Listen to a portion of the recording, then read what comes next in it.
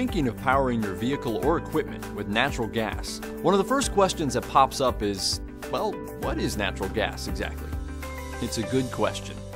A lot of us use natural gas in our homes for heating and for cooking, but we don't give it much thought. So what is it? And more importantly, how is it different from gasoline or diesel fuel? Well, to start, in many ways, it's not a lot different. It's a fossil fuel. It's usually found with other hydrocarbon fuels in petroleum deposits and coal beds, and more recently, in shale deposits. And there's an abundant supply of natural gas in North America and around the world. Once found, it's processed, and what you're left with makes a great vehicle fuel. Natural gas, or CH4, is the simplest hydrocarbon, composed of 1 carbon and 4 hydrogen atoms. It's odorless, colorless, non-corrosive, and non-toxic. And it's lighter than air, so if it's spilled, it dissipates quickly, which enhances its safety. Natural gas fuel provides an excellent way to reduce emissions. Natural gas-powered trucks have fewer NOx and PM emissions than diesel trucks, and up to 25% fewer greenhouse gas emissions, and that's without complex emission control equipment. Altogether, natural gas is a clean, safe, and viable form of energy. As a vehicle fuel, it can be stored as compressed gas called CNG or in a liquefied form called LNG. But in either form, natural gas is a safe fuel. It's non-toxic and evaporates quickly. It's lighter than air, so it rises and doesn't accumulate in low places. It has a very high ignition temperature of approximately 1100 degrees Fahrenheit or 600 degrees Celsius, so it is not easily ignited. And it's also odorless, so for CNG, a detection fragrance is added.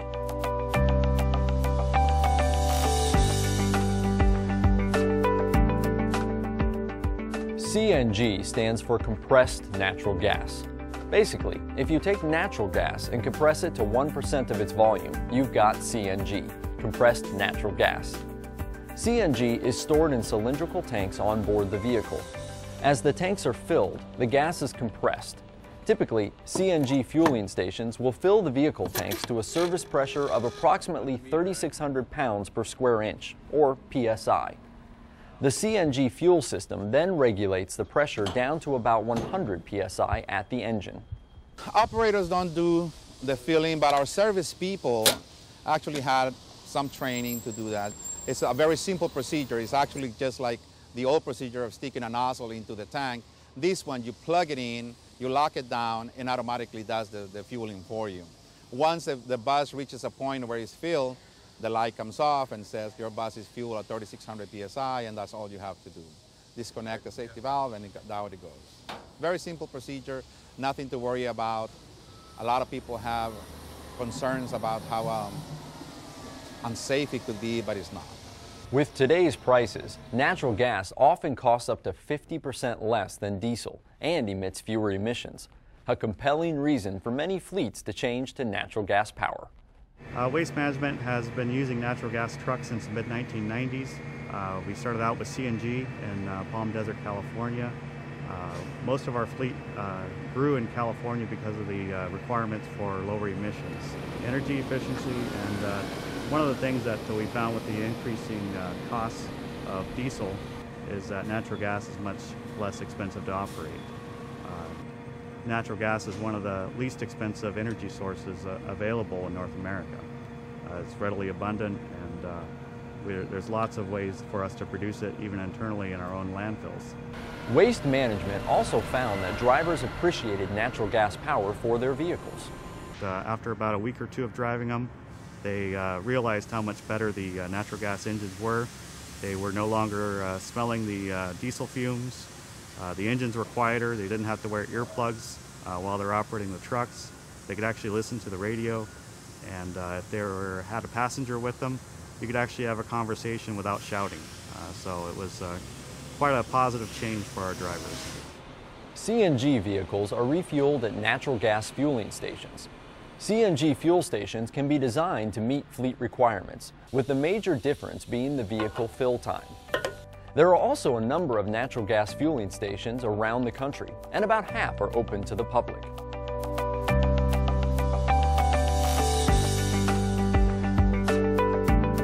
let's talk about LNG, or liquefied natural gas. Liquefied natural gas, LNG, is simply natural gas that has been condensed into a liquid by cooling it to negative 260 degrees Fahrenheit, or negative 162 degrees Celsius. Now that's cold. Because it has to be kept at such cold temperatures, LNG is stored on the vehicle in double-walled, vacuum-insulated stainless steel tanks. Since the fuel is stored as a liquid, it takes up less space than a CNG system, so more energy can be stored on board the vehicle. The reason that there's two grades of natural gas, CNG and LNG, in the marketplace is because there's a wide variety of vehicle operations.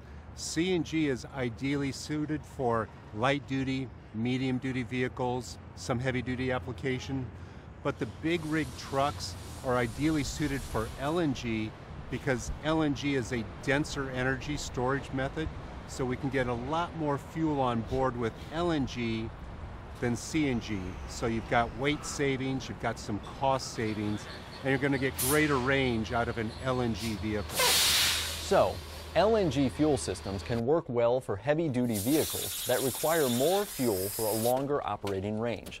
And there are two major types of LNG fuel. We're at the Port of Long Beach LNG station. This station is unique because it offers two grades of LNG. We offer unsaturated LNG, which we call blue LNG. This is very cold LNG.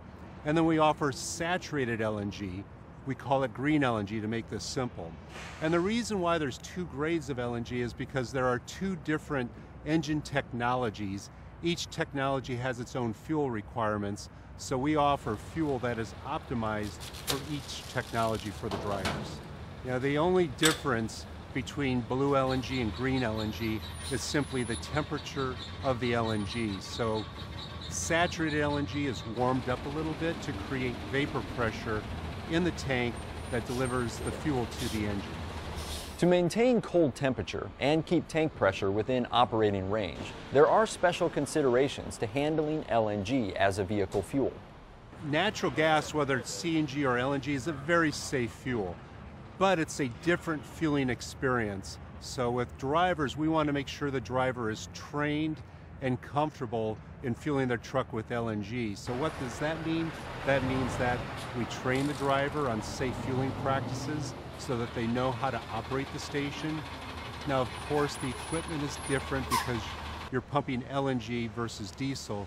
But for a driver, and this is what we strive for, we want to make the fueling experience simple and quick so the driver gets in and out and back on the road.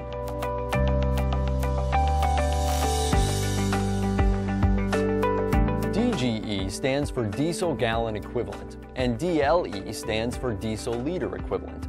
These refer to the amount of natural gas that it takes to equal the energy content of 1 gallon or liter of diesel fuel. Both CNG and LNG have a lower energy content than diesel fuel for a given storage volume. To account for the different energy density between natural gas and diesel fuel, DGE and DLE are ways of comparing equivalent quantities of fuel based on their energy content. A good rule of thumb in terms of tank sizing is that 1 DGE or DLE of compressed natural gas requires approximately 4 times as much storage volume as 1 gallon or liter of diesel fuel. And 1 DGE or DLE of liquefied natural gas requires approximately twice the storage volume as 1 gallon or liter of diesel fuel. So, the amount of fuel required versus vehicle space available for the fuel tanks is an important consideration when designing the fuel system for the vehicle.